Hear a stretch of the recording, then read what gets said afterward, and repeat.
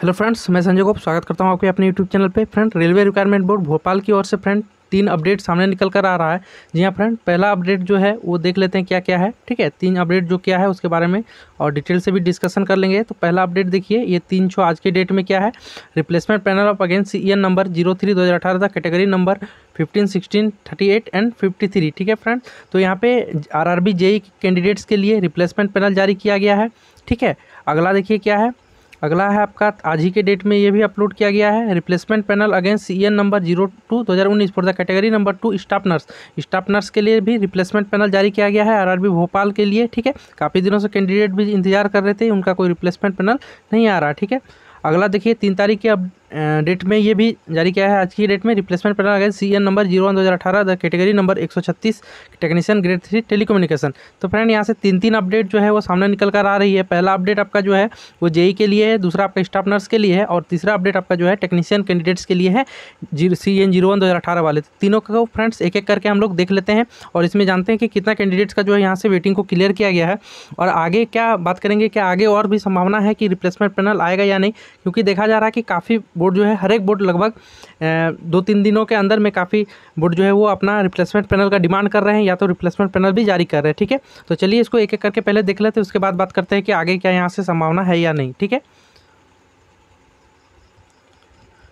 तो फ्रेंड्स हमारा ये डाउनलोड हो चुका है। ठीक है, रिप्लेसमेंट पैनल पहले हम लोग देख लेते हैं। ये वाला आपका जो है JEE वाला कैंडिडेट्स के लिए देख लेते हैं रिप्लेसमेंट पैनल क्या दिया है इसमें। ठीक है, replacement panel against centralise employment notice 03/2018। ठीक है, category number 15 junior engineer, category number CNW, category number 16 आपका जो junior engineer design and DRG है। ठीक है, एस्टिमेशन कैटेगरी नंबर 38 का भी यहाँ पे जारी किया गया है, 38 का मैकेनिकल वर्कशॉप के लिए। ठीक है, और कैटेगरी नंबर 53 का भी आपका जो यहाँ से दिया गया है। ठीक है, आगे क्या दिखा है, following candidates based on merits and eligibility take a detailed in CN 03 are provisionally shortlisted for the replacement panel against vacancies of western railway. ठीक है, there particular are recommended to the principal chief personnel officer western railway Churchgate Mumbai. तो friend, यहाँ से कहा गया कि आपका जो डॉक्यूमेंट्स का सारा आगे की कार्रवाई के लिए, आगे का प्रोसेस के लिए आपका जो डॉक्यूमेंट्स है वो वेस्टर्न रेलवे चर्चगेट मुंबई को फर्दर प्रोसेसिंग के लिए भेज दिया गया है। ठीक है, चलिए देखते हैं इसमें कितना कैंडिडेट का जो है वेटिंग को क्लियर किया है। ठीक है, तो फ्रेंड देखिए कैटेगरी नंबर आपका जो है 15 में 15 कैटेगरी नंबर में आपका जो है एक कैंडिडेट्स का जो किया गया है आकांक्षा जैन। ठीक है, जो UR कम्युनिटी से है। ठीक है, और इनका जो है merit eligibility and take select किया है, इसका UR से इनको सेलेक्ट किया गया है। ठीक है, और इनका जो इंडेक्स मेरिट यहाँ पे जारी किया गया कितना 647.4955। ठीक है, अगला देखिए कैटेगरी नंबर 16 का यहाँ पे एक कैंडिडेट का ही दिया गया स्वप्निल चौरसिया।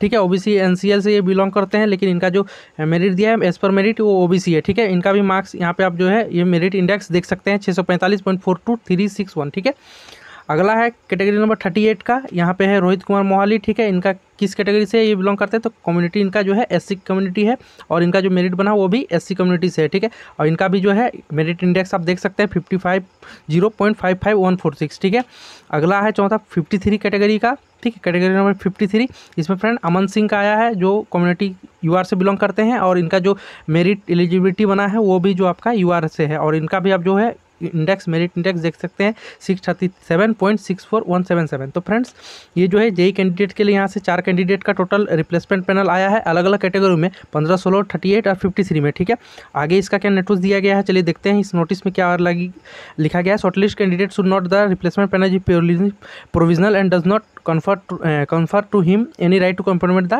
railway analyst. ठीक है, he produce original certificate of educational technical qualification community in support of his eligibility। तो फ्रेंड, इसमें कहा जा रहा है कि जो शॉर्टलिस्ट कैंडिडेट है वो जो है उनका जो चयन हुआ है रिप्लेसमेंट पैनल में वो पूरी तरह से प्योरली प्रोविजनल है और इनका जो है आगे का प्रोसेस वो सारा ओरिजिनल डॉक्यूमेंट जो है वो देखने के बाद ही यहाँ पे किया जाएगा। ठीक है, और लास्ट में लिखा है friend, due care has been taken in compiling this list, however railway requirement board Bhopal reserve the right to rectify and invented error at any stage. तो फ्रेंड, इसमें कहा जा रहा है कि इस रिजल्ट को जो है बनाने में सारी सावधानी बरती गई है, लेकिन फिर भी कुछ अगर इसमें मिस्टेक होता है या कुछ भी इसके बारे में जो भी अधिकार है वो रेलवे के पास सुरक्षित है या किसी भी समय उसको जो है मॉडिफाई कर सकती है, चेंज कर सकती है या रेक्टिफाई कैंसिल भी इसको कर सकती है। ठीक है, फ्रेंड, आप इसको डेट देख सकते हैं, ये डेट जो है 1 तारीख के डेट में ही ये आ गया था, लेकिन इसको जो है अपलोड नहीं किया गया था, अपलोड ये आज के डेट में यहाँ पे किया गया है। ठीक है, तो फ्रेंड चलिए अगला देखते हैं हम लोग, अगला कौन सा कैटेगरी में आया है। ठीक है, रिप्लेसमेंट।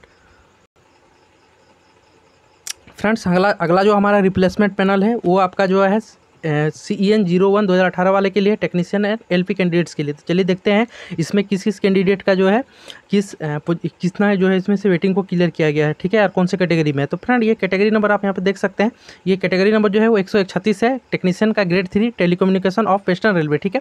ये भी भोपाल से आया हुआ है और यहाँ पे वही सेम चीज़ लिखा गया है, ठीक है। और देखते हैं इसका जो है कितना कैंडिडेट का यहाँ पे किया गया है। तो फ्रेंड यहाँ पे केवल 2 कैंडिडेट का जो है किया गया है, 136 नंबर कैटेगरी से ही यहाँ पे इनको जो है वो वेटिंग को क्लियर किया गया, सीरियल नंबर 1 एंड 2, ठीक है। रेलवे कौन सा है इनका, वेस्टर्न रेलवे, ठीक।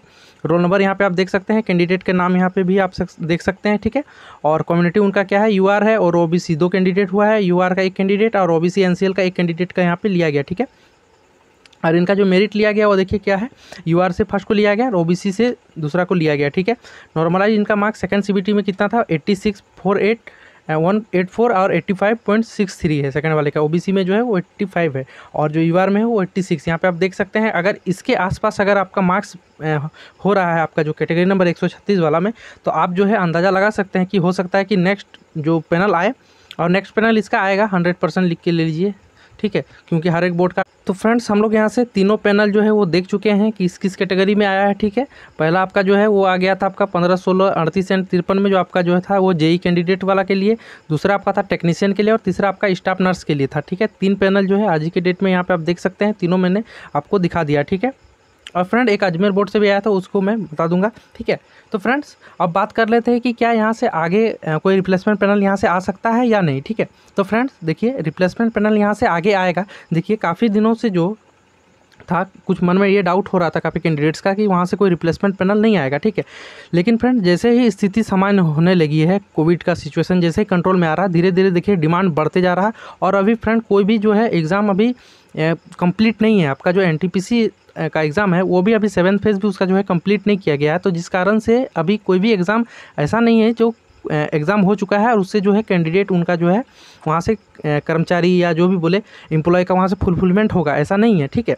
अभी उस सब में लेट है, जिस कारण से अभी जितना भी रेलवे का है, अगर एम्प्लॉय का भी जितना भी डिमांड होगा, ठीक है, जैसे मान के चले आपका जो आपका LP के लिए डिमांड होगा या टेक्नीशियन के लिए, तो जो 2018 में उनका जो CEN 01 2018 वाला कैंडिडेट जो बचा हुआ है मेडिकल जिनका पास है, उससे वो कैंडिडेट का भरपाई करेगा। अगर LP का ज़रूरत पड़ेगा तो उससे वो वहाँ से फुलफिलमेंट करेगा, क्योंकि उसके बाद कोई भी LP के लिए एग्ज़ाम नहीं हुए हैं तो वो 2018 से ही लेगा अगर उनको ज़रूरत पड़ता है तो, ठीक है। अगर 10-20 कैंडिडेट उनको LP का चाहिए, ठीक है, अगर स्थिति सामान्य होने के बाद, तो वो तो 10-20 कैंडिडेट के लिए LP का एग्ज़ाम तो दोबारा नहीं ना कंडक्ट करा पाएंगे। तो ये 2018 वाले जो कैंडिडेट बच गए हैं मेडिकल करा के जो स्टैंड बाय में रखे गए, उनसे ये फुलफिलमेंट किया जाएगा।